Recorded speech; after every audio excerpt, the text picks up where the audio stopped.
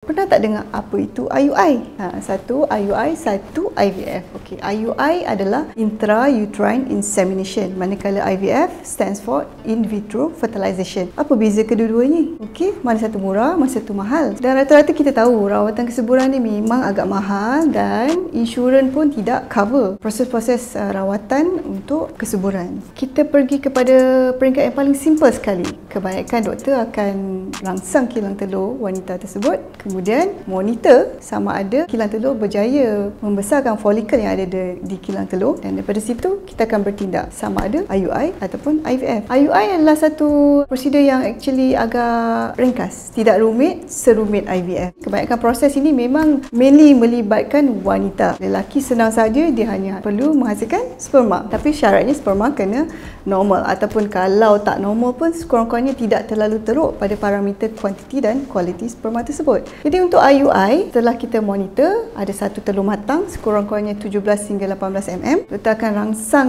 wanita tersebut untuk berlaku ovulasi. Pada timing yang kita jangkakan berlaku ovulasi, di sinilah yang kita lakukan intrauterine inseminasi ataupun permanian beradas dalam bahasa Melayunya. Okey, kita menggunakan alat-alat untuk membantu proses sperma lelaki. Okey, setelah suami menghasilkan sperma, kita proses sperma tersebut, kita asingkan sperma yang hidup dengan yang tidak aktif. Okey, hanya sekumpulan sperma yang hidup dan berkualiti akan dihantar direct ke dalam rahim. So apa beza dengan IVF? IVF adalah sesuatu yang prosedur yang agak rumit. Okey, rumit kerana selain daripada wanita tersebut perlu dirangsang, kilang telurnya perlu dirangsang, kebanyakan rangsangan itu memerlukan ubat suntikan. Okey, hari-hari wanita ni macam seolah-olah jadi drug addicts. Okey, dia kena inject di bahagian perut. Okey, bezanya dengan IUI, instead of kita rangsangkan kilang telur ni untuk berlaku ovulasi, okay, doktor akan kutip telur tu. Okey, atau pengumpulan telur, or in medical terms kita panggil oocyte retrieval. Okey, setelah berlaku oocyte retrieval, apa yang kita lakukan pada oocyte ni ialah akan berlaku proses persenyawaan. Berbanding dengan IUI, proses persenyawaan adalah secara natural, di mana sperm yang berada di rahim akan swim,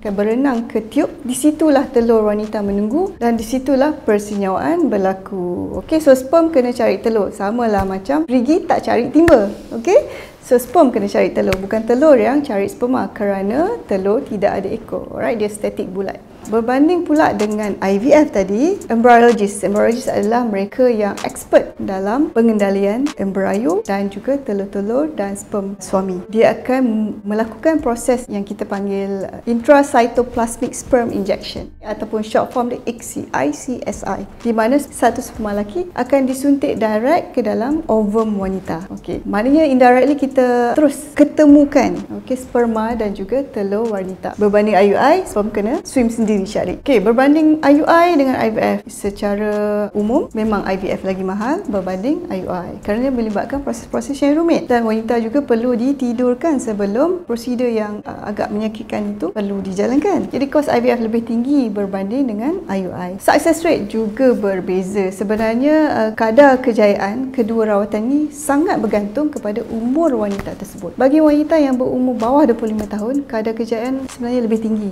berbanding wanita yang berumur antara 36 hingga 39 tahun. Bila berumur 40 tahun ke atas, lagilah kadar kejayaan untuk kedua-dua prosedur ini memang rendah. Tapi berbanding IUI dengan IVF, mana satu yang lebih tinggi? Okay, saya rasa itu amat jelas. IVF lebih tinggi. Kerana apa? Dia telah bypass beberapa faktor. Sperma ini perlu melalui rahim, tube, dan perlu berlaku persenyawaan secara semula jadi. Secara umumnya, kita boleh katakan sekiranya wanita tersebut masih muda, kemungkinan untuk berjaya hamil dengan kaedah IVF dan berjaya pulang dengan bayi yang sihat lebih kurang 35 hingga 45%. Manakala untuk IUI pula, bagi pasangan yang masih muda, hanya paling tinggi yang dapat kita capai lebih kurang 15 hingga 20%.